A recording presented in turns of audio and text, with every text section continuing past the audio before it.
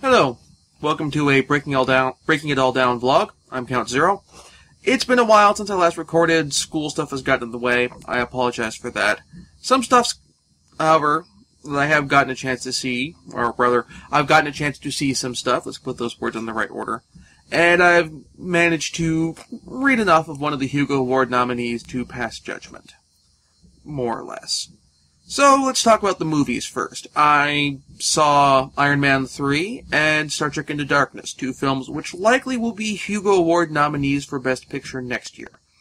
Because this is a triple threat, if you will, of reviewdom, I can get this briefly without feeling like I have to go into spoilers to fill time. Iron Man 3... It's a decent sequel to the Avengers. It doesn't connect quite as well with Iron Man 1 and 2 in a weird way. I liked it. There are some great action set pieces, and the characters of James Rhodes and Pepper Potts get a lot more time here than they did in the other films. They got a lot more time, an opportunity to shine. The narrative was fairly well structured. And in particular, the way the character of the Mandarin was done was fantastic. Ben Kingsley did an excellent job in this role, and I really appreciate it. I appreciate his work, and you definitely should see this. Star Trek Into Darkness, an excellent sequel to the J.J. Abrams reboot. In case you can't tell the poster on my door, I'm a fan of the reboot. And of Star Trek in general. I enjoyed the movie. Benedict Cumberbatch, in this film in particular, does a really good job of demonstrating how Martin Freeman keeps him from stealing every scene he's in Sherlock, because whenever he's on screen, he owns it. Everyone in this movie does really good acting jobs. Carl Urban, Chris Pine, Zachary Quinto, everybody is excellent in this. But Benedict Cumberbatch comes on screen, opens his mouth, and everything belongs to him. He is fantastic in this role. Gonna get the minor spoiler here. Benedict Cumberbatch plays Khan in this. This also kind of gets into some spoiler territory for Iron Man 3, but I feel a little better about spoiling the Iron Man 3 stuff because it's been out for longer. Now, N.K. Jemisin, who writes the Inheritance trilogy, I reviewed the first book on this web series, and discussed the movie on her blog, and talked about about the whole whitewashing thing with Khan, and how they felt, and how J.J. Abrams basically expressed that he's kind of in an awkward situation where, on the one hand, he's playing the character of Khan is a character of Indian descent. And if they cast him with an Indian actor, or a Sikh actor in particular, it would load the film with with a whole bunch of unfortunate implications that he doesn't want to get into. He doesn't want to make the character of Khan turn into some sort of racist stereotype. And on the other hand, there's the argument that the character is whitewashed. Because he's being played by Benedict Cumberbatch, who's a white guy, as opposed to either a Sikh, as the character's really written as being, or with a Hispanic actor, much as Ricardo Montalban was in the original series, and with Star Trek II. And Ms. Jemisin, I don't want to get going first name stuff because I actually don't know her first name, is basically takes the stance that they should have taken the Iron Man 3 route and handled things the way Iron Man 3 did. And I respectfully disagree with her on this. And the reason I say that is in Iron Man 3, in every Iron Man film, the villain or antagonist in some way has been a dark mirror of Tony Stark. Ironmonger is Tony Stark comes back from his experience with this, builds the power armor, keeps selling guns, basically.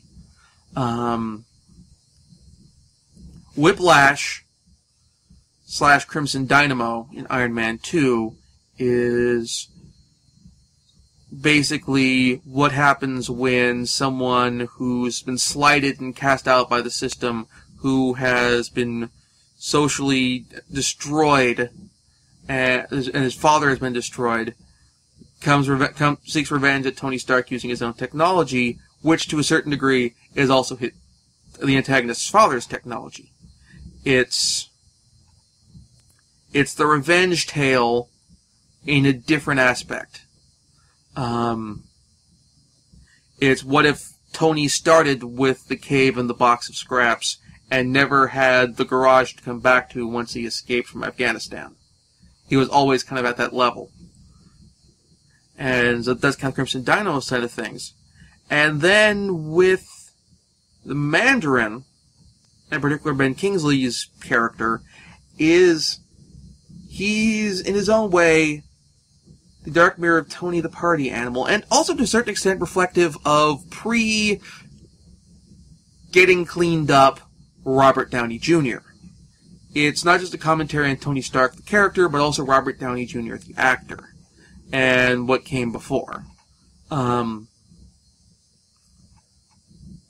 terms of what he's really, in terms of the Robert Downey Jr., while a barely functioning, if not functioning, to not functioning at all alcoholic and drug abuser and everything else he was doing, was still able to put out amazing acting performances. And in the case of who the Mandarin actually is, he's a barely functioning alcoholic actor, addict, who basically got turned into the ultimate other by a evil organization out to make a boatload of money by perpetuating a war on terror. And that works for the Mandarin. It doesn't work for Khan. Part of this is due to continuity stuff, in the sense that the dividing point between the main Star Trek universe and the reboot universe is basically where the Narada pops out. And it's not like and changing Khan too much, making him not an actual evil mastermind, would hurt the character, kind of. Not hurt the character, but would be too much of a deviation that'd be hard to explain. Because a lot of the other stuff, like, stuff from Enterprise still kind of shows up. This is still a universe where Section 31 exists. This is still a universe where Captain Jonathan Archer went through all his voyages and became an admiral and had a dog named Porthos. All that sort of thing. Presumably, the other real major difference here is we now know what the Romulans look like sooner, because, the Narada came out, and its captain made visual contact with a Federation starship and identified himself as being Romulan. So there's that. And changing it so Khan is a cat's paw for another villain, and in the process have him be buffoonish, doesn't work. And I can't see a way to do that and respect the character and the very good performances of actors who came before. It's not like any other actors have played the Mandarin on screen and made a reputation for themselves as an excellent actor because of this. Ricardo Montalban, while he's an excellent actor, probably wouldn't be recognized as strongly as a great actor had he never played Khan, or had Khan been something less than what he was. Which is unfortunate, because more Hispanic actors need to be receiving of more respect, but anyway. So, I respectfully agree with N.K. Jemisin on her thoughts about how Khan is depicted in there and how he should have been done. And so, that done talking about the movies, briefly give my thoughts on the book I finished reading, more or less, or got done reading. I'm done with it. 2312 by Kim Stanley Robinson. This book has actually won the Nebula Award for Best Novel. I don't like it. I had to sit down and think about why, because I put it down for a bit because I had a bunch of homework and midterms and stuff came up, and I went to pick it up again, and I'm like, I don't want to keep reading this. Why don't I want to keep reading this? And I sat and I thought, and I read a bit further in, and I realized what bugged me about it. And I have to draw some connections to Rendezvous with Rama. With Rendezvous with Rama, I described the book as being something of a travelogue, where we see the characters going through one of science fiction's first big dumb objects, the Rama spacecraft, and the driving force of the narrative is the description and the exploration of the space habitat. And consequently, any urgency is relates to that travelogue. Everything else about Earth is relatively normal related to what we know. There's been an asteroid impact previously, and the damage caused from that and attempt to find and predict future asteroid impacts are the driving force for Rama being discovered when it is. But otherwise, it's just, we found a spaceship. We're going to explore it. And any urgency in the narrative relates to how are we going to get over there to explore more, and then later when it turns out that Rama's actually going to leave the system and they don't have as much time to explore the ship as they thought, the urgency then becomes, how can we explore as much as we can in the time that's available?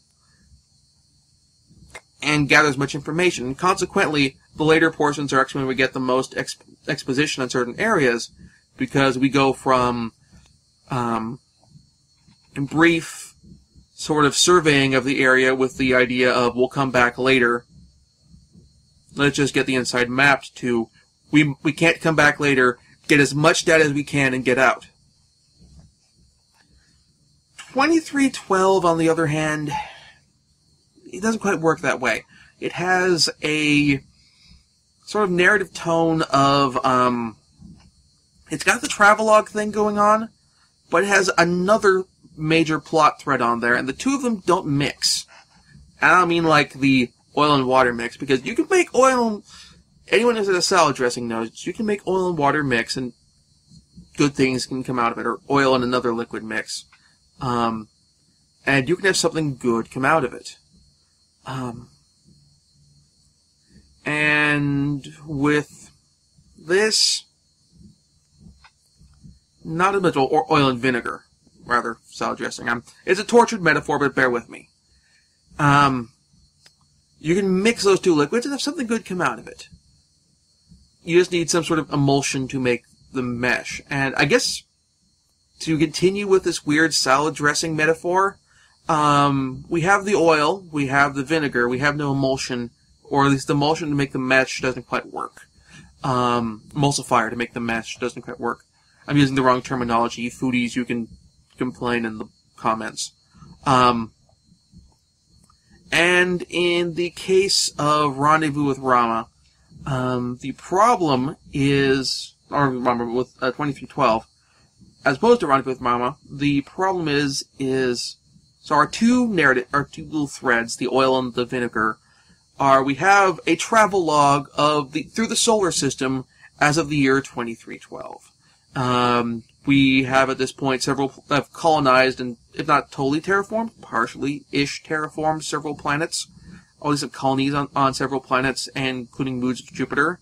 We've started turning asteroids into what are called terrariums, which are basically orbiting space habitats, which are also used as sort of a means of communication or travel between the other planets. We're in something of a post-scarcity society, sort of. There's other stuff. Are you crashing on me? Okay, that was weird. There's other stuff that's come up. Some works better than others in terms of how society works, and consequently there's a weird societal split between Earth, Mars, and the outer space colony stuff. This isn't totally new. This is something that came up with last year's Hugo Award nominee, Leviathan Awakes by James S. Corey, and that, for that matter, kind of in Babylon 5 as well. There's all these sorts of little things, so we're going from planet to planet, exploring them, and see what they're like. And there's that part. That's the oil, is the overall narrative of traveling and seeing what the universe, or at least our solar system, is like in 2312. Then there's the vinegar, and the vinegar is the plot of a conspiracy, where the main character, name is Swan Hong. Her aunt, or great aunt, or grandmother, whatever, I think it's aunt. The familial relationship between the two has gotten kind of blurry later on. Dies. She gets sick and dies, and her will has her communicate some information to several people, deliver letters, and they have to be delivered personally. And it turns out there's something going on. There is a conspiracy of some sort going on to the detriment of the space colonies. Or something. I say or something, and I'm vague about this, not because I'm trying to avoid spoilers, but I really can't tell. I'm about halfway through the book. And we just got to the point where we can tell, oh, a conspiracy is there. I don't know, and we have no idea who's doing it. And they've, as far as narrative goes, they've only acted twice. And there's a situation here where we have urgency, but we don't. In the sense that we have in the plot, the conspiracy attacked twice. The conspiracy attacks the Mercury colony, called Terminator, which is a moving, basically, colony thing on the Martian, on the day-night Terminator on Mars. And before that, they've attacked the terrarium and caused explosive decompression. And so they have these two attacks that happened. Once before the narrative started, and once over the course of the narrative. And the first one's revisited after the second attack. And I go, okay, this is important. Something's happening. This means something. But we took our sweet time to get here. And you're taking your sweet time to get from here to the next part in the conspiracy. And the narrative got to a point where the world building actively got in the way of the plot. That all of this discussion of what the world is like at this point in time, what the universe is like, point in time, what societal structures are like, is conflicting with just telling the story of this conspiracy, what their goals are, what they're trying to do, and how the characters stop them. And what kind of bugs me about this is I've covered a couple other stories recently, mainly ones which were part of larger series. James S. Corey's first part of the Expanse series, Leviathan Awakes, which I've already reviewed, and The Quantum Thief, again, something I've already reviewed, where we have these big conspiracies going on, and these societies which are radically different than what we have now, in certain ways and others, but the world building didn't get in the way of the plot. And the discussion of societal issues didn't get in the way of the plot. Whether it's the heist of an idea in The Quantum Thief, or how the structures of life in the outer colonies, and how things can get unstable, and how close to the raggedy edge things are, and how they can lead to war and tensions between planets and governments in Leviathan Awakes. Those things, the world building and the plot were very closely combined. You can see how well they were joined, and everything fit and everything meshed, and nothing got in the way. Everything ran smoothly. There was a tight narrative and great structure to it. And throughout this, we also had a whole bunch of really well-written, really engaging characters. 2312, those two threads didn't mesh. They didn't dovetail. It's like, I mean, it's like oil and water without, like making a salad dressing without, yeah. I'm gonna stop torturing that analogy. Basically, they didn't mesh. They didn't fit, and they just kind of loosely wobble together. You can tell when, oh, we're in world-building mode now, or, oh, we're in actual plot mode now. And it made the book hard to follow, and just kind of hard to stick with. It doesn't help that we also have a situation with a narrative where there are characters who know things about the conspiracy and the investigation of the conspiracy who don't disclose the information to the reader, even when they're the perspective character, or rather, we make that, Kim Stanley Robinson makes these characters, perspective characters, in situations where they're not going to be thinking about the stuff that Swan hasn't been told yet. And it also adds to frustration. It was really hard to get into this. I was able to get into this book fairly well from the beginning, but towards the end, it was really hard for me to stay in and stay attached to the narrative and what was going on. And basically by the halfway point, I've fallen out. If you listen to the podcast, the Sword and Laser podcast for their book club, you may be familiar with the term lemming. That is when you read a book, you kind of fall out of love with it, or fall out of the narrative. It knocks you out and you can't get back in and you don't want to continue. It's derived from when on the show, for one of their picks for monthly books, they picked Memoirs Found in the Bathtub by Stanislaw Lem. And, well, a lot of people didn't like it. In particular, Veronica Belmont, one of the show's hosts, and she couldn't finish it.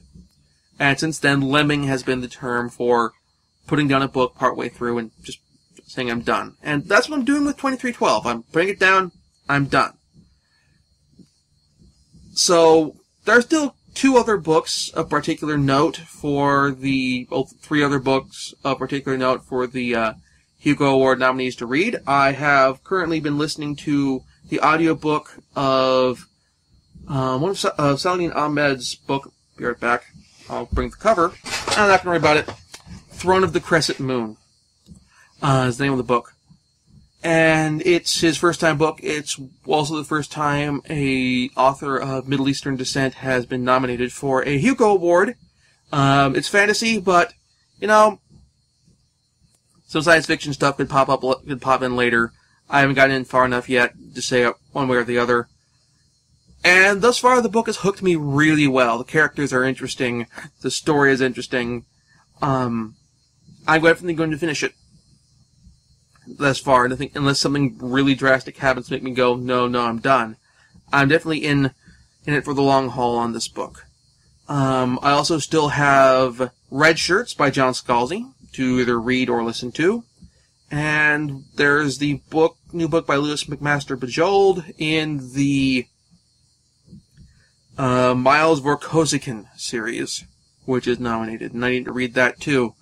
I'm not current on the Miles Vorkosigan series, so in particular I'll be approaching this book from the perspective of, if you have a little passing knowledge of who Miles Vorkosigan is and the mythos and or the universe and so forth and so on, but you're not really current into it, how well does the book hold up? So that's the approach I'll be taking it from. And that pretty much covers this video. I'll be doing some Let's Play stuff soon. That's something I can reasonably manage while still doing schoolwork stuff. I'll try to do some more regular videos and get back up to Nintendo Power retrospectives and that sort of thing. As yet, I haven't gotten any takedown stuff or whatever from not to take down, but stuff from Nintendo for trying to flag my videos or anything like that over their Let's Play thing. I should be immune from that, or at least I should be able to protect myself from that, because their review should... Nintendo Power Retrospectives is and always will be reviews. It's not a Let's Play. I'm here to discuss my thoughts on Nintendo Power as a magazine and Nintendo's games, and the games for Nintendo systems throughout what we consider the retro period, and that's what we'll be focusing on there. So, enough rambling from me, and I will see you next time.